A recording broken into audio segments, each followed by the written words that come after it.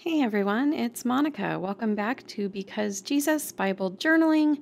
Today I'm just doing this really fun page with baby goats on it, and I'm being a little cheeky here. God loves all his kids. If you don't know, baby goats are sometimes referred to as kids, and I'm journaling this story in the Gospel of Mark where Jesus interacts with children. And I consider myself one of those kids that he's interacting with, and I hope that you do as well. So I'm going to be working in my single column journaling Bible. This is my ESV Bible. And I've been doing some art and some sketching kind of on my own off camera. Some of it I'm sharing over on my other channel. You can subscribe to that channel through the link in the description box below. But one thing I was practicing sketching out were these little baby goats, and I was just having a great time sketching them. And I thought it would be so cute and fun just to add these into the margin of my Bible somewhere. And instantly I knew where to put them in this story of Jesus interacting with the children. So as I continue to sketch here, I've sped it up. Just, you might not be interested in these pencil sketches, and they're a little bit hard to see on camera anyways. So I sped them up. But let me read you the story here as I'm sketching from Mark 10, verse 13 through 15. And they were bringing children to him that he might touch them, and the disciples rebuked them. But when Jesus saw it, he was indignant and said to them, "Let the children come to me. Do not hinder them, for to such belongs the kingdom of God. Truly I say to you, whoever does not receive the kingdom of God like a child shall not enter it."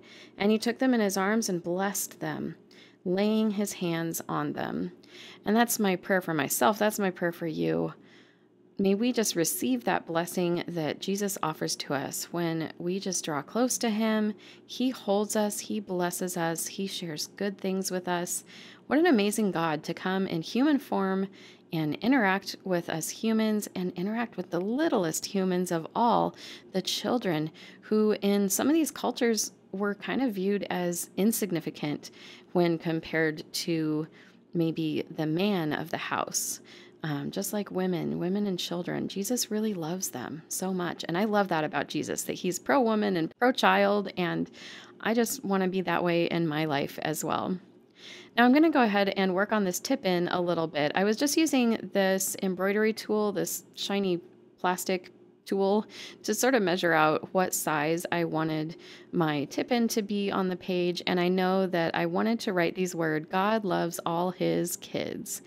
And it kind of reminds me of that Jesus Loves the Little Children kids church song that I grew up singing about all the different colors of the world and how he loves them all. And I just love that sentiment. And I love that he doesn't discriminate on socioeconomic status or age or anything. He doesn't care. He just loves all of his kids. So much love for us in the heart of God. Taking a minute here, and I'm mostly erasing my sketching now before I go in with colored pencil, and that just means that there will be a little bit less pencil marks and pencil lines to see in the finished project if you kind of mostly erase it before you start adding color. And I decided to go ahead and make each one of these goats look a little bit different. So the one at the top here is going to be golden brown, and I'm just going in and alternating between darker colors to give some depth and shadow and lighter colors. And you guys, baby goats are really fuzzy. I was Google imaging baby goats, which is just a joy. If you ever need a lift up in your spirits, just go to Google and enter baby goats and watch all the baby goat videos and look at all the baby goat photos. They're so cute, but they're so shaggy. They're just fluffy and fuzzy when they're this young. And so this was really fun just to get to add a little bit of texture on these guys here. Now I am using my Faber-Castell Polychromos pencils and alternating between those and my Veritas colored pencils. Both of those are linked in the description box below, along with everything else I use. If you're curious or need more information about them, you can click those links and read about all the details. But again, I'm just celebrating this spirit that Jesus has about him, where he loves children. He loves, I think, silliness. He loves bouncing around. He loves singing and joy and worship and coming into his presence with gladness. All of these things I see in the Word of God, and all of these things I see in the character of God and the person of Jesus. I just love him so much, and I'm so thankful for the way that he loves all of us. Now, the second little guy here, I wanted him to look like a little white goat.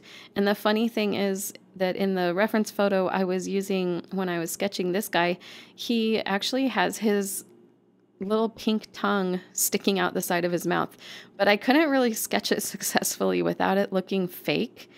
And it wasn't fake, it was real. He had his little tongue sticking out the side of his mouth, but I couldn't pull it off. So this little white goat here, he just has the cutest little attitude, and I just love him. I just love how Jesus probably enjoys looking down from heaven and seeing all his little kids acting silly, making mistakes. Am I right? Yet he still forgives us. Finally, this third little goat down here is going to be kind of cream colored, and then he's going to have some brown splotches on his body in various places and little brown boots on, and he's just the cutest thing ever. So I hope that you try this out in your Bible. If you're interested in seeing me create a Goats in My Bible traceable template, a printable template for you, and tossing it over in my Etsy store, let me know. I'm not sure how many people think that baby goats are as cute as I think they are, but if this is something that you're enjoying and that you would like to add to your own Bible, let me know, and I'm happy to make a traceable and throw that over in my Etsy store for a couple dollars, and you can add these cute little kids in your Bible as well. So I am going and just adding a little bit of lining around the edge of these goats just to make them stand out a little bit more on the page. It's tricky when they're white or cream colored. It's kind of tricky because it's on a white cream colored page.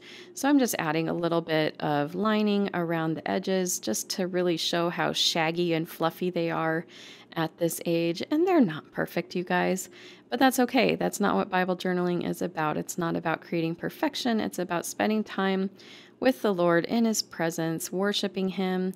Worship is something I've been missing during this time of quarantine. The county where I live, we're starting to open up again, and that's great, but I look forward to the day where we can worship as we used to in large groups of people, surrounded by your friends and your family, just lifting the name of Jesus up musically. That's something I'm missing, and I'm looking forward to that soon.